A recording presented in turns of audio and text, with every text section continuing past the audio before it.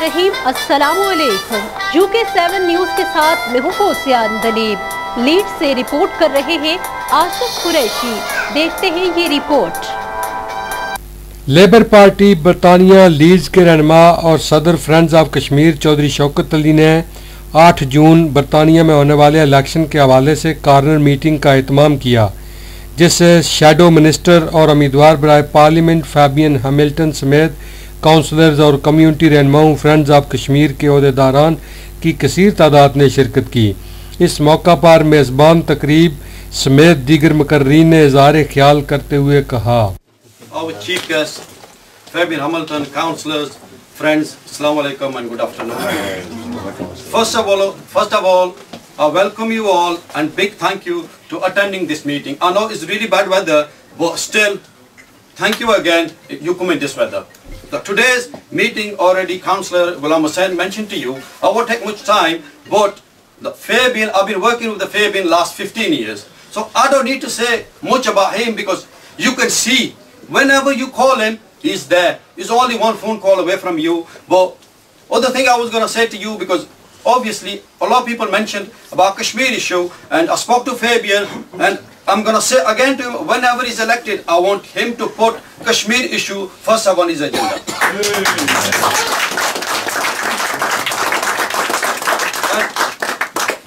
I know previously this was been Labour, but this time they targeted Fabian's seat from Tory government. But I can tell you, Fabian, there is a lot of people who left Tory. I've got a friend here called Asif Zubair. He was a Tory supporter, but today he's in this room because of Labour Party. He said, it's not just one him. There's a lot of people. When I was knocking door last couple of weeks, yeah, and a lot of people fed up from Tory government, and they're joining the Labour. But once again, I don't want to take much time because I'll give time to Fabian because he's our special guest. So I would like to say a big thank you to everybody. Nice and short. It's not about who gets into power. I've said it before. It's not about if Labour gets into power or the Tories get into power. It's actually about our livelihoods. It's about not only our livelihoods but also the livelihoods of our future generations to come. You've got to ask the question, what sort of country do we want to live in? Do we want a government that is constantly and relentlessly at every opportunity cutting sort of vital services we have, or do we actually want a government that actually, or an economy that works for everybody, every single person, not just the privileged few, predominantly that are down south, or Miss May's friends. Also, do we want the NHS that we've all, I'm sure, relied on or will rely on in the future? Do we want to protect it, do we want to save it, or do we want it sold to the highest bidder? You've got to ask that question as well. Do we want a Prime Minister that comes, specifically in my ward, she came to Harehill, but guess what? She didn't speak to anybody. She didn't. She spoke to the other folks from our Woodley and various different areas, but nobody from Harehill was there. Do we want that leader leading this country? No, we don't. We don't. That's why I think it's so important we have people like Fabian that represent us normal folks in Parliament, and he's done that in the past and he will continue to do that. So please go out there, as my predecessor just said, there's definitely, it's a numbers game, so if you go out there, it's not just about what we do today, it's also about various different connections we make in various different towns. We've got to get out there, we've got to get the message out there, vote Labour, that is the party to vote for, and it's also about thinking about our future generations as well. So please continue to do so, and I just want to say thank you very much to Showcat for organising. It's fantastic. I urge all the people of this city, in this part of the city, to go out and support Fabian, not only to vote but obviously to support Fabian, and we need to get people like Fabian Hamilton to get re-elected during this election. But one thing we can do is we can talk to our workmates and we can say, vote Labour because the alternative is too horrible to think about. I've seen that Conservative manifesto and it's horrible. Tories' austerity policy is destroying communities. It's turning community against community as everybody is struggling. My job on the council, Rebecca is an exec board member, I'm deputy exec board member, my portfolio is education. And you only have to look around to see how the education system that's been introduced the free schools, the academies that are taking money from mainstream schools who cannot afford to actually do the basic maintenance anymore on their schools. Free school meals policy, some of the things that they brought in their manifesto actually will mean that working families, and let's face it, it's working families who are having to claim benefits. You should not have to claim benefits if you are working in this country. Something is not right, and what is not right is the Tory government. We need to make sure that everybody supports and continues to support Fabian, and everybody turns up to vote. I will Councillor Mohammed Rafiq, who is the Executive Board Member for Employment and Skills. I hope I've got the title right, but if not, it's pretty much there. And you have also worked with Fabian for a long time, so you can give your own testimony. Thank you. Thank you. I was First of all, I'd like to thank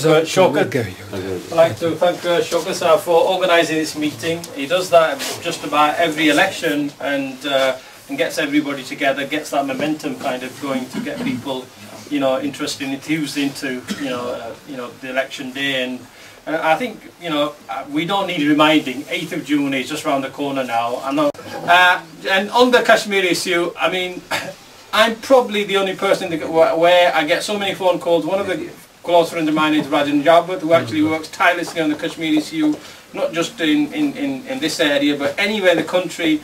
Whenever there's Kashmiri leaders come over, there's meetings in House of Commons, and he's sending emails, sending texts, and Fabian's always there.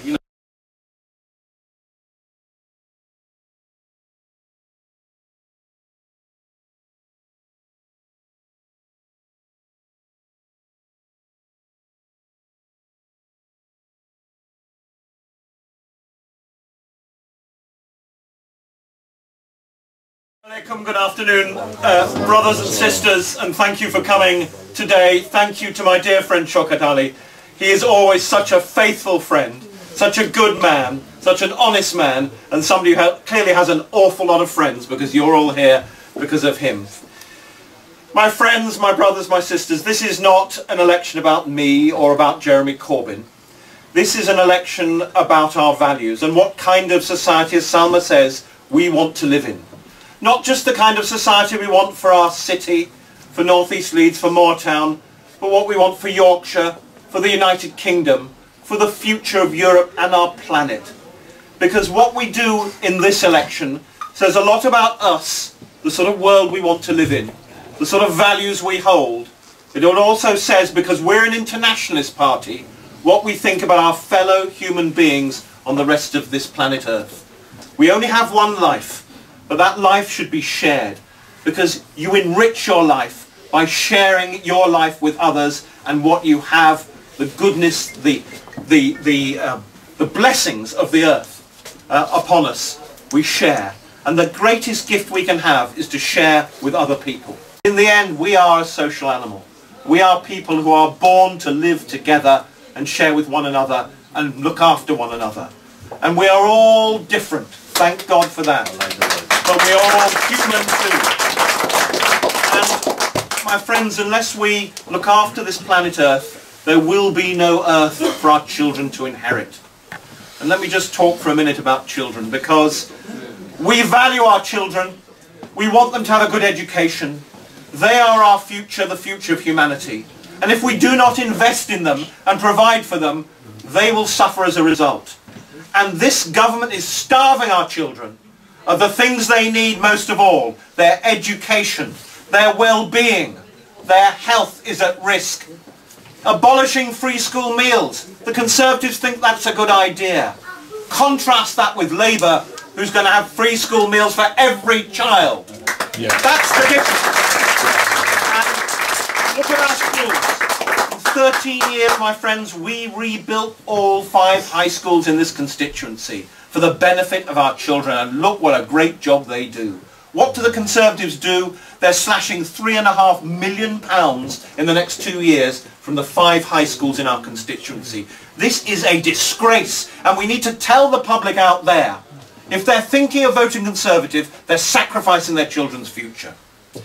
My friends, we know that one of the most important parts of our values, one of the things that shows the values we have more than anything else, that epitomises those values, is something that the Labour government of 1948 created, something which Ian highlighted just earlier, our National Health Service. Nothing says more about where we stand than the NHS. It is true the Tories want to sell it off. They created the Health and Social Care Act in 2012, the precursor of selling it off, of privatising it, of fragmenting the service that's done so much, not just for all of us when we need it, not just from birth through to old age and death, but more importantly to make our lives better, to cure us when we're ill, to look after us when we need it, irrespective of class or age or gender or disability. It's there for all of us. Nothing epitomises our values more, and yet it's under attack. We must stop that attack. We must make sure the NHS remains a public asset for all of us. And that's why we need a Labour government. £30 billion in the next 3 years is needed just to keep the services we've got. Not to fragment them, not to diminish them. We've pledged to do that.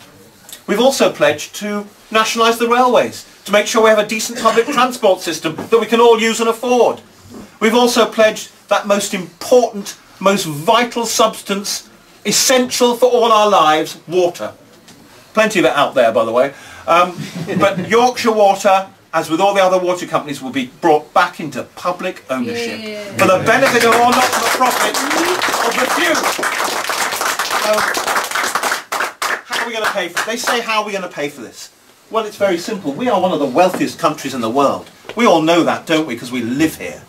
But the fact is, there are plenty who don't pay their dues. They don't pay what they can afford to pay. We want a fraction of the wealth of just 5% of this country, and those corporations like Amazon, like Vodafone, like some of the coffee people, we want them to pay the taxes that they should pay, the taxes that everybody else pays, no more or no less.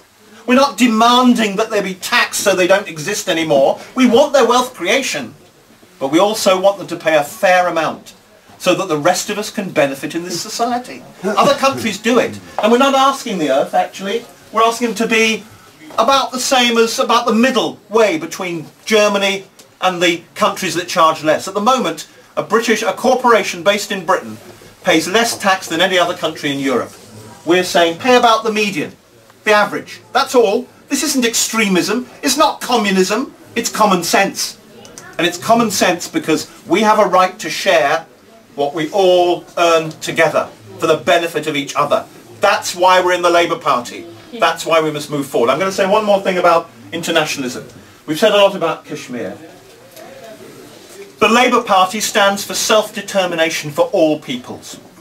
That means if you live in Burma or Tibet, or you live in Kashmir, or you live in the occupied territories in Israel and Palestine, you have the right to decide your future for yourself. The Kashmiris, 1948, the United Nations resolutions started being passed. Where is that plebiscite? Where is that referendum? We've had referendums here, haven't we? Where's the most important referendum for the Indian subcontinent? The right of Kashmiris to decide for themselves what future they want. And, as you know, I'm still a shadow foreign minister. I'm the shadow minister for peace and disarmament. It's a post created by Jeremy Corbyn. It's unique. It's never been done before. I don't shadow another government minister because there is no minister for peace and disarmament. But if we win on the 9th of June, there will be, and it'll be a cabinet post. And I'm praying that Jeremy will ask me to take it up. Because this is one of the most important things we can do. Learn to live in peace. Learn to resolve our differences. Learn that together we're stronger than we are individually. And together we can decide collectively our own destiny. That's all we ask. Our own destiny together. So it's ironic to me that there are some in our community that say Fabian Hamilton's done nothing for the Kashmiri people. And Mohammed Rafiq's right. He contacts me regularly and says, Raja Najabat Hussain, who's not a Labour Party member, is he? But he stands, he's a Tory, but he stands up for the Kashmiri people. We don't care. We put party differences aside when it comes to self-determination. And he organises meetings incessantly in Parliament, sometimes too often, twice a week sometimes. But when he asks, and when we're there, we go to those meetings, all of us, across the party divide, because we believe in people's right to self-determination. So I won't have anybody say to me that I don't care about the future of the Kashmiri people, that I have abandoned them. That is not true. It never will be true. You have that absolute guarantee that I will always stand up for their right to self-determination. But there are other issues. Here's an irony. I went to my brothers and sisters in the Jewish community the other day. People who have a lot in common with all of us in this room. And you know my heritage. Israel has a right to exist, but so does the state of Palestine. And I said that to the Jewish community. And they attacked me for saying that. And then I hear some in the Kashmiri community say, Fabian doesn't stand up for the Palestinians. And yet, the previous day I'm told Fabian stands up for the Palestinians against the Israelis. And that's terrible. No, my friends, we want peace for all peoples. Palestinians deserve their right to self-determination. Israel does too. All the peoples of earth do. I've done a lot with the Tibetan people, a people far away from us, in the heights of the Himalayas behind Nepal. But they have the right too to self-determination, to revere their Dalai Lama and their own faith of Buddhism, a religion that's done so much good in their part of the world, and yet China's not allowing that to happen. Self-determination for Tibetans too. Burma's a country that suffered as well, equally. We don't want to see the oppression of the Muslim people, the Rohingya people in Burma. It's been appalling what's happening. We must stand up for them too. It doesn't matter what their faith is, they're a minority, a Muslim minority. I will stand up for them as I stand up for any oppressed minority on this earth. That's what Labour values are about. Don't know how many of us have the cause of collective organisation and the Labour Party in our hearts. They don't know that, but you do. And we're all going to go out there from now right up till the 8th, 10 o'clock at night on the 8th of June. And we're going to say, vote Labour, create a better North East Leeds, a better Moortown, a better city and a better country, and I hope a better world. Thank you very much. बरतानिया में election का आगाज़ हो चुका है। तमाम लोग ऐसे लोगों का इंतखाब करें जो बरतानिया की बेहतरी के लिए काम कर सकें और बिलखुसूस जो तारकीन वतन बरतानिया में आबाद हैं उनके लिए अच्छी पॉलिसियाँ ला सकें। आसिफ कुरैशी, लीड्स। इसी के साथ ही हमें दीजिए इजाज़त। नाजरीन, सोशल मीडिया पर हमारा चैनल देखते रहिए और अपनी कीमती आरा से ज़रूर नवाजिए। अल्लाह ने के भान।